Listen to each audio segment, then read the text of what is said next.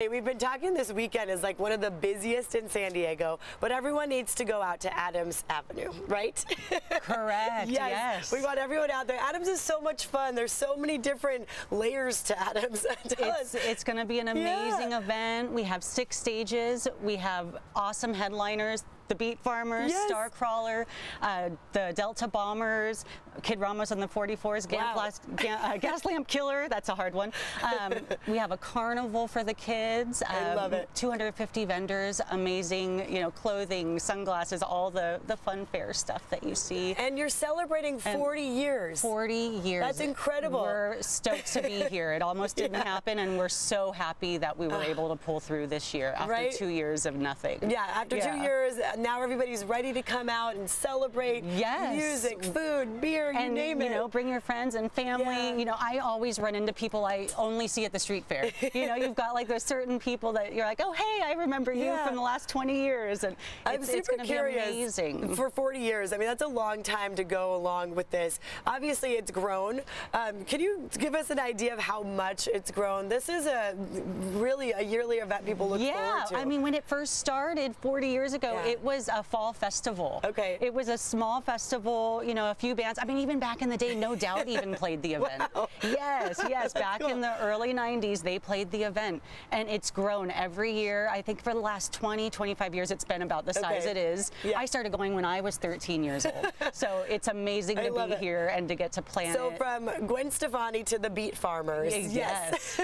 This is what we get. And I want to introduce these two. The Beat Farmers, if you don't know, I want to read a quote because I looked you up and I was like, let me see how to describe their music because it is very unique, gentlemen. You know it is. The San Diego Reader describes their music as ham-fisted into a food processor, stuffed into a shotgun shell, and blasted into a beer keg at 3 in the morning. How do you feel about that?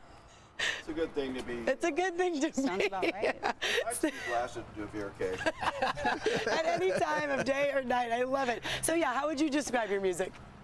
Yes, I think that's pretty good. Okay, cool. But these days they call it Americano, right? Yeah. Americano. Outlaw country, something like that. Outlaw country. I love this. And you'll obviously be on stage this coming weekend. Yeah. Yeah. How excited are you for the street fair? It's going to be fun. So what time do we start? We start at 8:45 on the Roots Rock stage on Saturday night. Very nice. And I like to call us Crunchy Rock. Crunchy Rock. Yeah. And but that's after a whole day of great bands, including our good friend Sarah Petit's going to be there. That's awesome. Yeah. So yeah, it's going to be a weekend full of music and so many other things, 250 vendors. But before we go, I do want to let you guys perform for us because you got up early to be in our background, which we appreciate. So let's let the Beat Farmers take it away. Did I get up? Okay. You stayed up.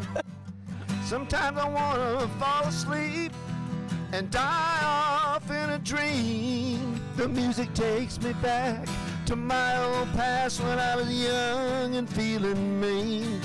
And as I stare into the spotlight, it's like driving my old car. We had the girls in the wheel and the bill on a stolen credit card, singing someday we'll be stars, Joe. And now I feel the pain of growing old. I hear voices in the rain. I see the vision of doubt that keeps rolling through my baby's eyes.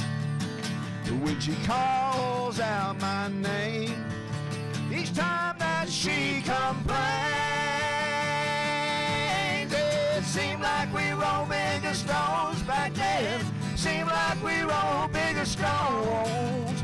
Seemed like we rolled bigger stones back then. Seemed like we rolled bigger stones.